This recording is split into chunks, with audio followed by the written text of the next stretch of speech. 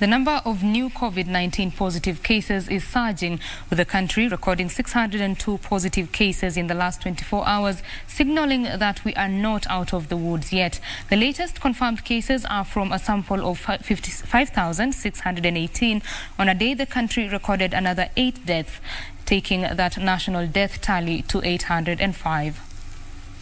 In the last few days since the government relaxed some of the COVID-19 regulations, there has been spiraling cases of new confirmed coronavirus cases.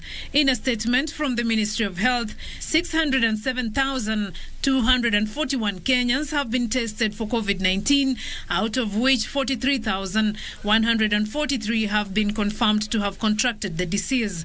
In the last 24 hours, 602 people tested positive from 5,618 samples tested, 585 Kenyans and 17 foreigners. The youngest to test positive is a 1-year-old child, while the oldest is 93-year-old.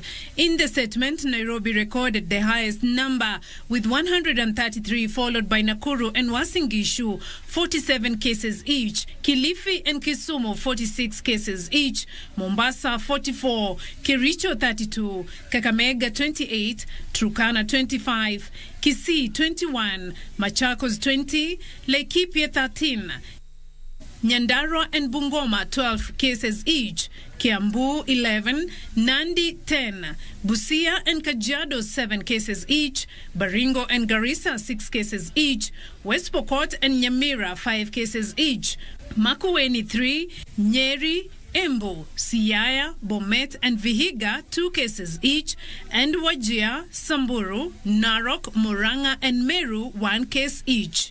80 people were given a clean bill of health and discharged.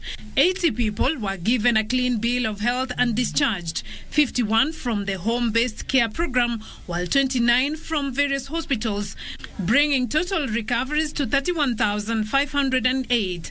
The country also lost 8 patients to the virus, and the number of fatalities now stand at 805. Beatrice Gatonyangetich, Channel 1 News.